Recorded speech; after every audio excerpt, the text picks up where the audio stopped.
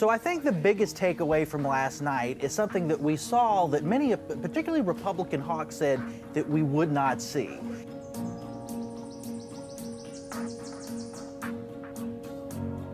You know, since Paris, since the San Bernardino attacks, hawks within the GOP have been saying that we need a more aggressive foreign policy. We need to do more of what we've done in the past, even though it didn't work.